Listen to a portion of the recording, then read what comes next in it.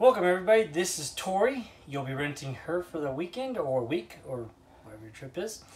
And I'm going to show you around and show you some of the stuff and how it operates and works. So let's start with just coming right through the front door here.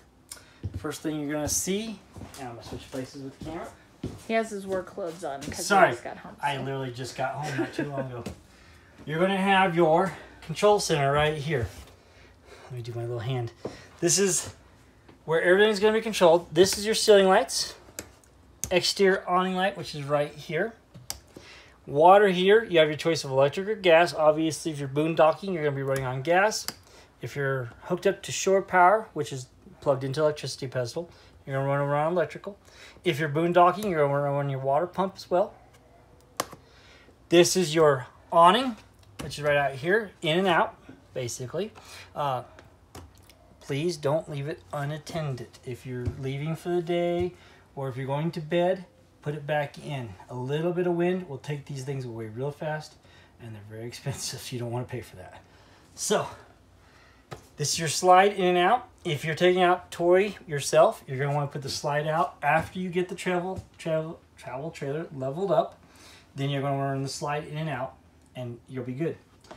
Right here is your control board, tells you your information. This is your batteries. Right now we're at 2/3 capacity, or actually on this one it says 11.7 volts, so you're pretty good right there.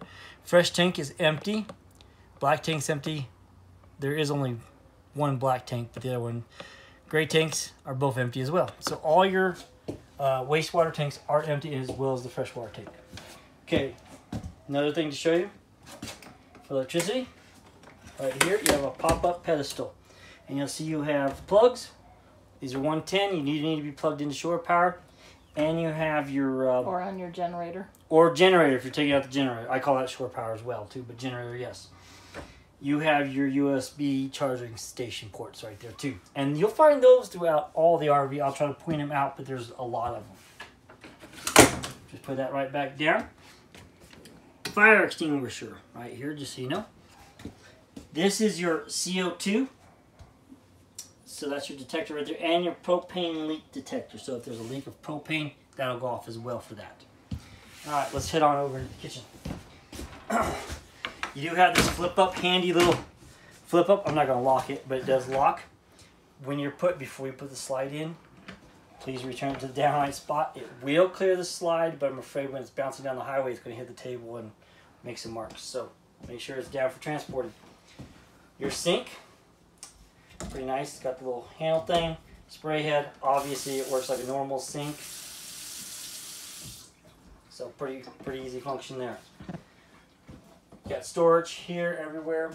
Microwave. It will only work on 110 power, so you do have to have it plugged into the shore generator. And it's a pretty good size microwave. Works just like standard microwave, so don't really need to explain that. Cook stove. This is propane powered. When in transport, make sure the glass lid is locked into place. When you want to use it, make sure you flip that glass lid back out of the way before you fire it up. To fire this bad boy up, you'll simply want to turn it to the desired burner on high, and then start clicking this bad boy right here. And that's the igniter. Can you see that? Mm-hmm. And that'll work the same with all those, except for the oven part right down here. And there is a light in there too. It lights up the rings and it lights up inside the oven. Really great for a nightlight if you need one too. Down here, you have to come in a little closer. Right back here is the pilot. And what you're going to do for the burner is you're going to turn it to the little flame insignia, push it in, and then start turning. And you'll see it sparking back there.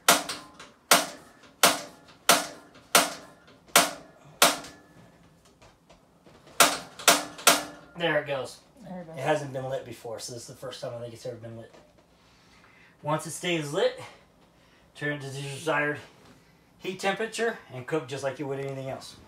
When you are done, turn it all the way back to the off position. Do not leave the pilot lit. They don't like that. Right here is your fuse panel and breaker box. So this is breakers for anything that's 110. You'll see AC1, AC2, and things like that. Microwave, water heater, and etc. There's also fuses over here, and we will include some extra fuses that will be in that container up there too. All right. You have your drawers right here. We have some utensils in there. I don't know if you can see that. That's included in the package. The what's that called? Home away. Home away from home package. Yep, that's all included along with this stuff right here. Okay, moving on. Your refrigerator. It does have a nice, good-sized refrigerator. There's more controls. The controls are right up here now. There's an on-off button, so you can completely turn it completely off. And there's this gas auto button. If you turn to that, it's in gas mode. If you put it in the auto button, if you plug it into shore power, it'll automatically switch off the gas right to the electric unit. And there's a little warning light right there. It says check. If you run out of propane and you're on gas, it'll kick that light on. Just have to turn it on, turn it back off. Oh, I made a check right there. And you'll be good to go again. Make sure when you go to travel, you heard that click? Make sure you get that nice little click. And that makes the door shut. I love this feature. We put this little handy dandy string on there to help when you're traveling. Pull that up. You know, it needs a handle right here, doesn't it? We're going to add a handle right here, folks. It needs a handle. This is the pantry. When you open this up... Our water fell down. Whoop, sure did. You'll find all the other items that we include with the Home Away Home package, including a coffee maker. Keurig. Keurig, yep, the best ones I hear. Also, it only works on 110 as well, so you do need to be plugged into the Jenny or to shore power. You'll have your extra towels, pillows, some pans that you need. You'll have all this wonderful stuff right here. There's this one, and there's this one right here that has, what is that, sugars and stuff in it. Coffee cups. Everything you need for coffee and sleeves. And I think there's even some... creamers, sugar. Well, isn't there some hot chocolate in here too once in a while? There should be. Okay, sometimes. for the kiddos, yes. Some hot chocolate. Okay, awesome. In winter, I usually try to put hot chocolate in there for the kids. There may or may not be hot chocolate. Depending on the type of season. This does, when you just turn this little knob back out of the way like that. So it's just flip it back. And when you're sitting, it has a magnet that'll hold it shut. When you go to transport it, or bring it back home. Oops. You can just pull that right out, so be careful. You want to make sure you get that locked back down in there like that, and that'll hold it shut for transport. The TV, obviously, only works on 110. The radio should work on 12 volt, but we have not tried it out. I do not know, actually. I'll have to check that out and find out. But it does have a radio there. And there is connections right here for plugging in your phones or DVD players or anything like that that'll work through the TV. Up here we have some paper towels. And down here is your remotes. I do believe that is for the TV. And I will let you guys figure that out. This is for the radio. Good luck. Good luck. I like electronics, but not that much. And this is for the fireplace. And obviously, this will have to be plugged in to 110 as well. Does it even have a battery in it? I don't know. It needs 110. We are plugged into... No, we're not plugged into shore power. Sorry. No, we're not. We're not plugged into shore power. I just unplugged it. That's why. Okay, so that needs 110 as well to work. Back here we have the bunk beds. They also have their own privacy door right here. Simply snap it open. Bye-bye. Bye-bye. When traveling, snap that sucker back so it locked in place. 2 bunk beds, obviously, right here. Self-explanatory. They have little lights right here. Boom, boom. There's your plug-in ports for your USB stuff. Same down here is another set, and there's another light right here as well. Then you have more storage right here as well. Closet Right there. Is this broom staying with this unit? Yes. Or are we getting a different broom? Okay, so you have a broom that comes with it. You have your 2 reclining chairs. Pull up. You're a mess. Thank you. And you just cleaned this too, didn't you?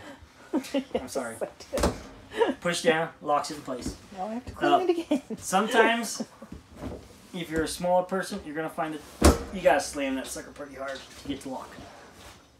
Goodness, there must be hangers in there. Oh, yes.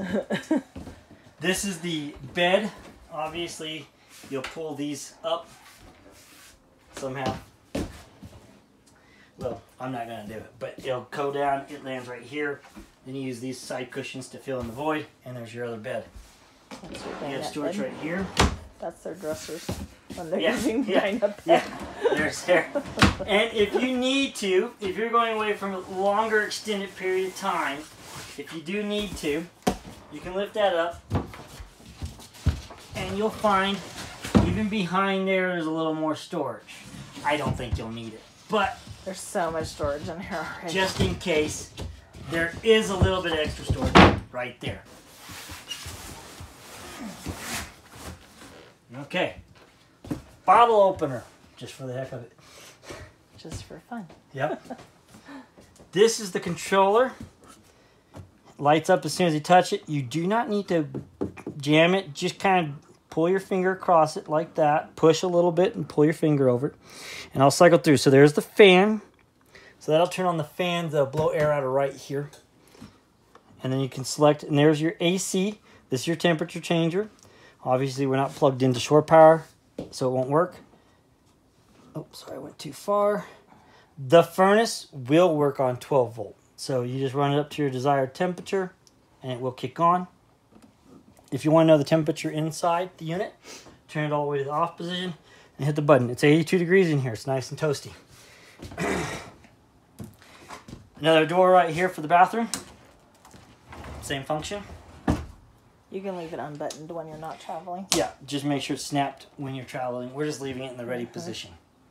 Come on in here. There is a light up here. We have it on motion sensor, but you can turn it off. So there's on, off, motion sensor, which is pretty nice. So when you get in the middle of the night, it comes on. I didn't know it did that. Yeah. It took me a second to figure out how to turn it on. I'm like, wait a minute. Fan right here, and you just turn this little knob, and I'm going to close this because it shouldn't be open. And there's a little button right here that you push to turn your fan on. Okay. Okay, shower. Does have this little ring for transport mode. Snap that open, push that off to the side. Now you can close your shower door. You're ready to shower. Shower pretty much operates like a normally functioning shower. Turn around here, another 110 plug, sink, extra toilet papers we'll have right there, more storage, another light right here that's push button controlled right there, more storage right there, more toilet paper, more towels, oh, and the bed, which is not made at the moment. Sorry, it just came back, so. It literally just came back today. So, we are getting ready to wash everything. Another door, same function, snap, pull, good to go. Over here, another controller. This side right here is AC control only. There is no furnace, even though when you cycle it, it will show a furnace controller. There is no furnace on this side, so it's only AC. Light switch, and you can turn a lot, not these ones, so you can turn some of these lights off individually. Oh, right here. You'll see there's 2 lights above the bed, little push button right in the center. Boom, reading boom. Lights. Yep, reading lights. More storage there. A couple little cubbies right down here behind my hand. You can see the opening. More storage up here as well. The shades are pretty self-explanatory. Just pull them down, pull to release them. I like this shade right here. Actually, I notice on all these shades, these little knobs, they move from one side to the other. So if it's all the way over here, you're laying in bed, you can pull it over here and pull it down. See, there. So now it's where you can reach it from bed. You can be lazy and not get out of bed. Mm-hmm. Same with this one. If you're on this side of the bed, so you can pull it over here to you. and then release it. There you go. I'm putting it back in the center. There we go. Okay. I think that covers everything on the inside. So, have a great trip. We'll talk to you there.